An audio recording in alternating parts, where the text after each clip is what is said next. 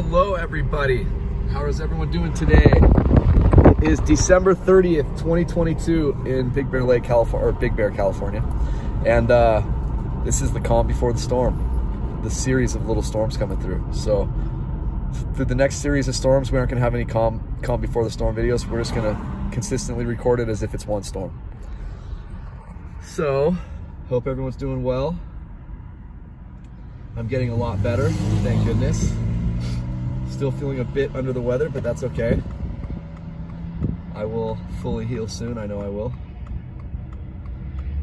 So it looks like everything's gonna begin tomorrow afternoon on Saturday the 31st in the afternoon.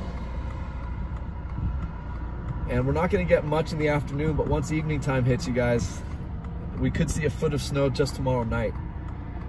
And then after that, it's gonna be on and off, maybe 1 to 3 inches here and there for about 5 days.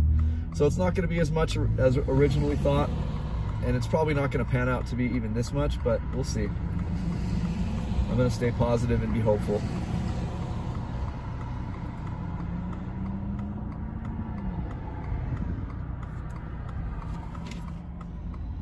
So much traffic. But yeah, so all the snow, you guys, from the video I made yesterday melted immediately. Literally right when I was done recording, it changed over to rain for a while, light rain, but within 20 minutes, all the new snow was gone. There's not any new snow left. I mean, look, there's nothing. But yesterday it was more impressive to me because it was gone within minutes. Because town had a nice little blanket. now nothing.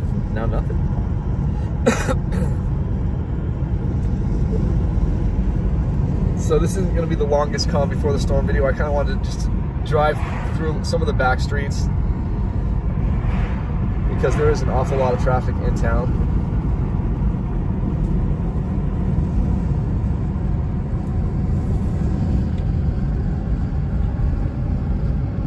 We are on the North Shore right now, headed up to Stanfield Cutoff. We're going to turn down Stanfield.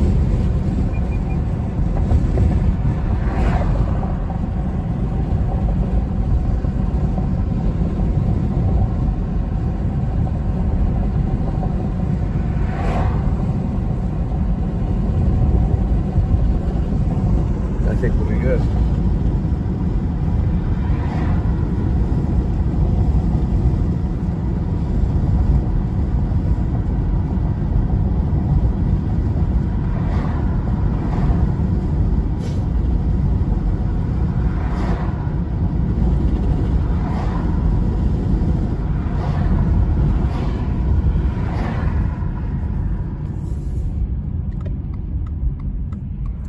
Views on the mountain over there. It is a gorgeous day. This is a calm before the storm type of a video for sure. Not a tree limb moving, nothing. It's just beautiful.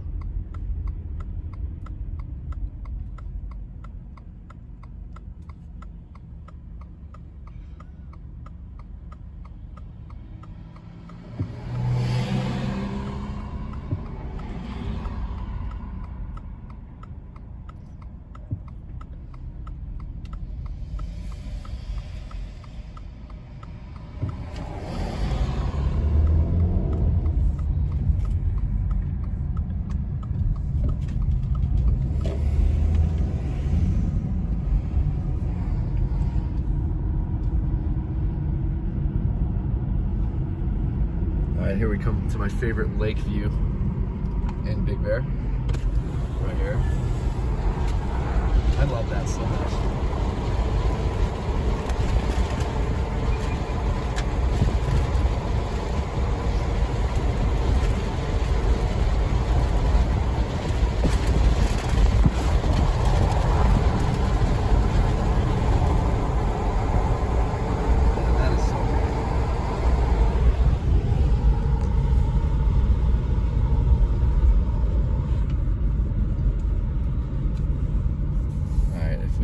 This light here, if we can go while these guys are turning, and then we're golden, so we don't have to deal with all this traffic. Yeah, we made it. So yeah, guys, as I said, this isn't going to be the longest video. We're going to do a short little calm before the storm video.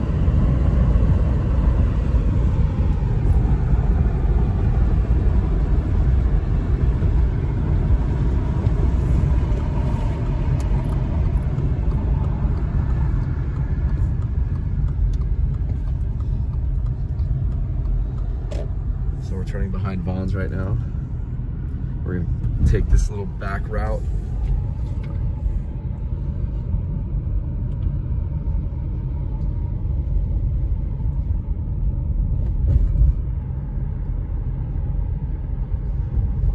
Wow.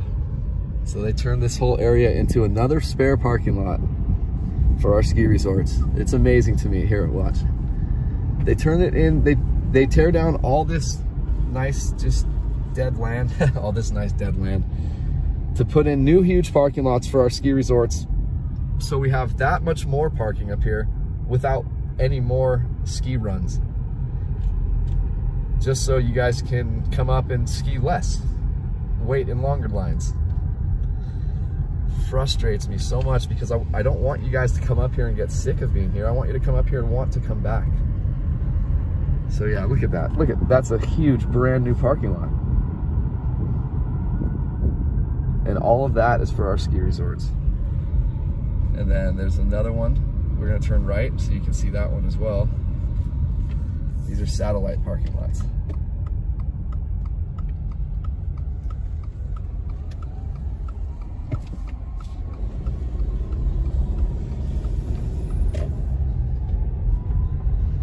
And this other satellite parking lot. Guys, these aren't even the main parking lots for the ski resort. Like, these are just extra, as I said, satellite parking lots.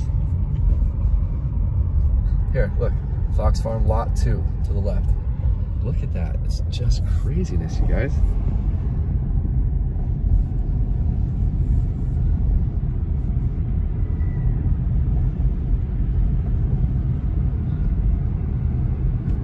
Where does all the money go? Where does all, oh yeah, it goes to roundabouts.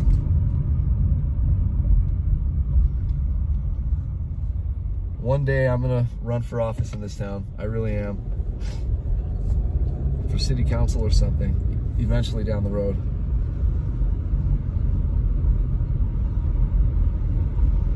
This is nonsense.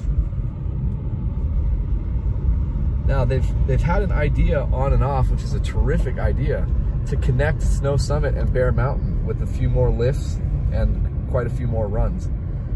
And that would make it a world-class ski resort. It would be humongous.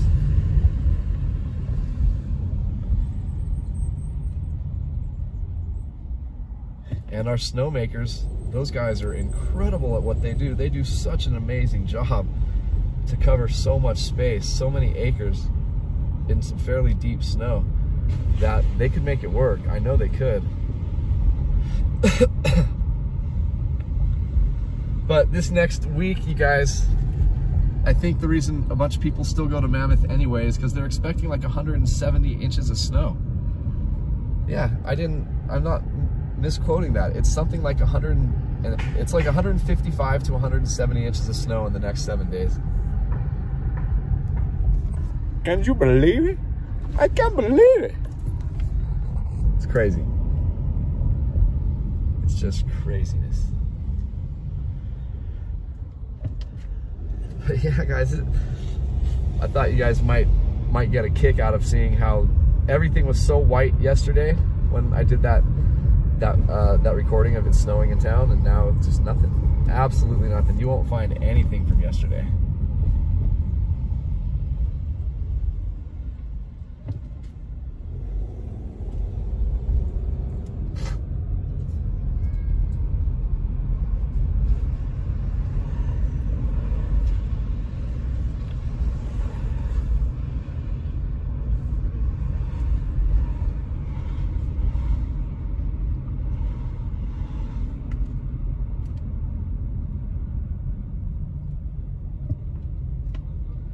Look at that little doggy. Little cute doggy.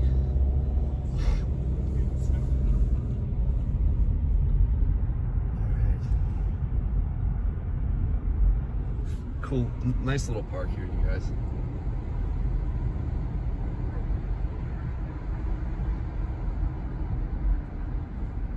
Beautiful park, actually.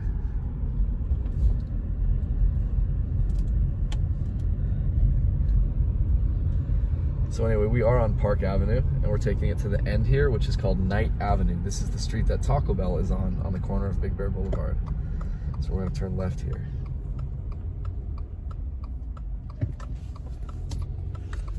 I love you guys a lot. I love you guys a lot. You guys are so nice. You guys leave the most incredibly loving comments. I cherish you guys. Everything about you guys. You guys have kept me going. And I owe you guys everything in the world. Everything good that happens to me, I owe you guys a piece of it. I really do. So I gotta figure that out. And I'm talking my emotional sanity.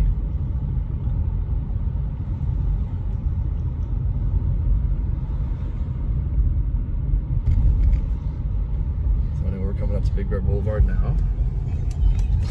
I saw a man right here, guys. I was parked right here, turning right, and he walked right from here. He walked right behind my car, and someone turned left really fast right here. Boom, boom, boom. And it sounded like a head-on collision with two cars going like 50 miles an hour. And I looked in my side mirror, and the guy was laying halfway on the curb and halfway in the street, and I was so scared. I was so scared. A bunch of people stopped right away because it was the loudest sound. I couldn't believe that was a human being hit. Like, it sounded like a car being smashed. And I stayed in touch with him. It took me a long time to find him, to make sure that he was okay.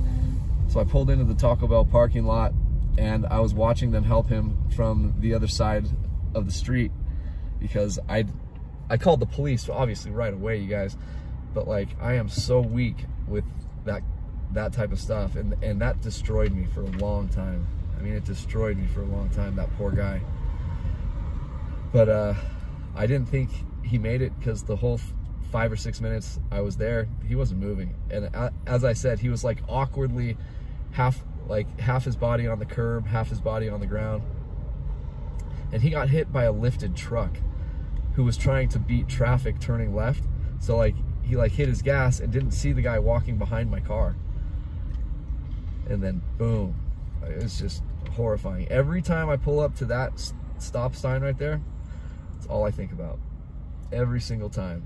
But I ended up somehow getting a hold of his niece, because he was an older man, and they ended up sending me pictures of him in the hospital weeks and weeks later. I started bawling my eyes out once I found out he was alive. And he had a smile on his face, and he was just really, really beat up from it. But yeah, it was super beautiful.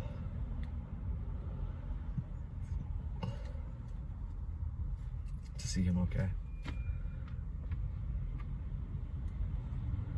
I'm telling you guys, that's something you never want to witness.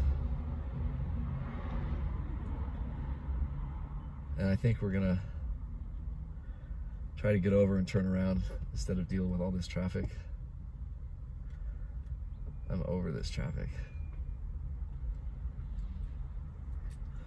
But yeah, so starting tomorrow, you guys, a foot of snow possible by Saturday night into Sunday morning. And then Sunday morning, it looks like maybe an inch of snow, and then not really much Sunday night. And then Monday, a little bit in the morning, and then maybe 1 to 3 inches at night. Tuesday, 1 to 3 inches in the morning, 1 to 3 inches at night. Wednesday, maybe a little bit, but not so much as expected, because a few days ago it was showing on some of these days during this next week it was going to be like 3 to 5 inches and 5 to 8 inches during the day on some of those days, which when I did all the math, everything added up to about 3 feet of snow if everything panned out properly, which it never does. But you know, I've got to stay hopeful. I've got to stay hopeful, or it'll drive me crazy, because the forecasting in this area is lunacy. It's almost pointless. Obviously they do the best they can, but this mountain range is really difficult to forecast, especially on this side, because those storms have to go through the whole mountain range to get to us first. And the mountains have a way of ripping up storms. So anyway, we're gonna turn down here and then take the back streets back to Moonridge. So I will show you guys how to do that. Basically, the next street, that next stoplight up there, that's called Pine Knot. That is the village, okay? So I'm gonna show you guys basically how to get from the village to Moonridge without having to do any of this traffic whatsoever.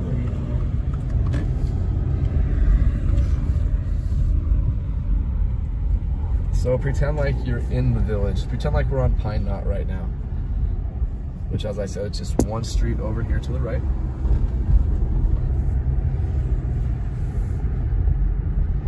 So if we were on Pine Knot right now, we're running parallel to it. If we were on Pine Knot right now, you would turn left on Village Drive. And Village Drive turns into Pennsylvania Avenue. So we're turning left here. This is Pennsylvania Avenue now. If we turn right, it's Village Drive.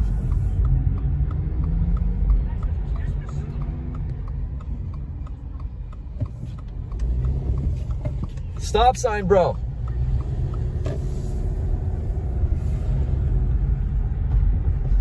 You guys got to be so careful.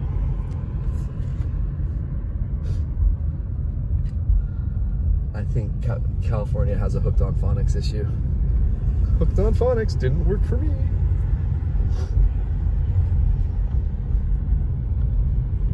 Serious, guys, be extra cautious. The worst place, even though it's one of my favorite places in the country by far, the worst place I've ever been for drivers is visiting my older brother when he lived on Brickell Key in Miami. He lived in a big, beautiful, like Fort Knox type of a private condo complex where you like pull your car up and they park it for you, and then you just call them when you're ready to leave and they pull your car up for you, and it was just spectacular. The worst drivers are in Miami by far. For instance, I'll give you an example. And I didn't believe my brother until I was there, because I was like, nah, dude, you're exaggerating like usual. So let's say you're pulling into a left turn lane that just has the solid green, right? Not the arrow, but the solid green. Well, once that turns yellow, usually in this state, a car or two will still go through. But in Miami, once it's red, there's about 7 or 8 more cars that keep on going through. Like, it's like, I found it quite amusing. Instead of getting frustrated, I found it quite amusing. So anyway, we are on now Jeffries. We just turned off of Pennsylvania, left on Jeffries, and you're gonna make your first right on Oak.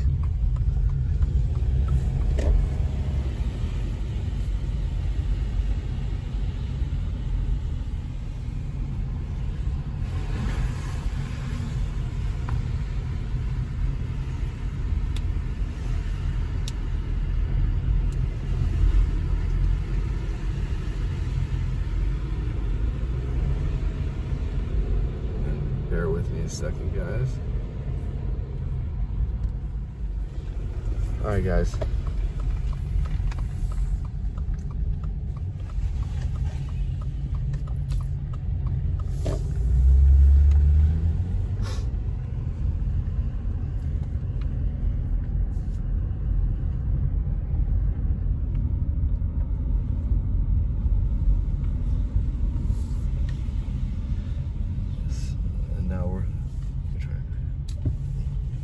Turning right on McWhinnie the Pooh.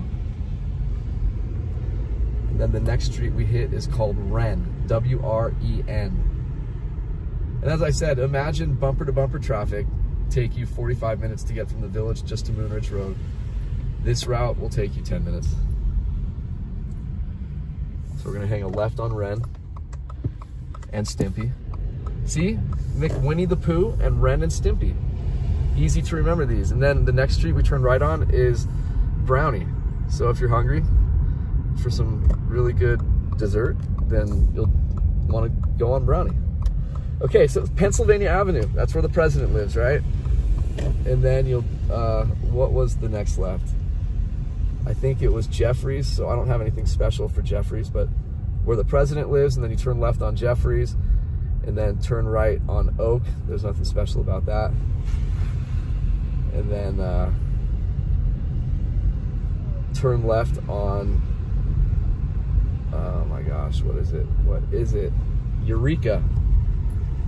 That makes me think of that one, oh my gosh, why, oh my gosh, my brain is scrambled right now. Eureka! What's his name from all of those comic books? So, okay, let me try this again. Pennsylvania, where the president lives. Turn left on Jeffries, right on Oak, left on Eureka, which is part of, not novel, it's something, oh my, whatever. I'm just trying to make it easier to remember, and I know I'm making it really much more difficult now. So left on Eureka for the comic books, right on McWinnie the Pooh, left on Ren and Stimpy, and right on Brownie, because you want a nice chocolatey dessert. Then you'll stay on Brownie all the way through. Thank you. Thank you.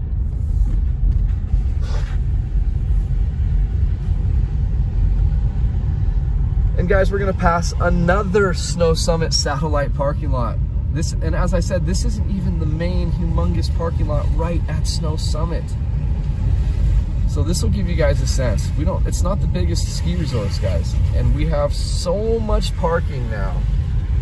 Look at, this is another lot. This is Fox Farm lot number 1. Or not Fox Farm lot, this is Brownie lot, my bad. Just miserable. Look at all these people. I feel so bad because I want you guys to come up here when you're spending $100+ for a lift ticket. I want you to get more than one run in. And I want you to be able to charge down the mountain, not have to go super, super slow and be super patient of other people. That's no fun.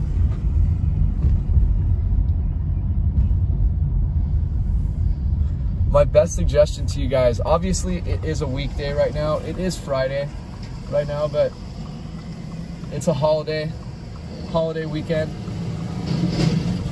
Your best bet is to come up here during the week after the holiday season. Always during the week after the holiday season. You'll be way happy.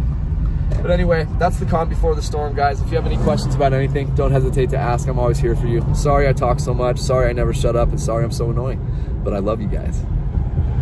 I hope that helps everything. Bye, guys.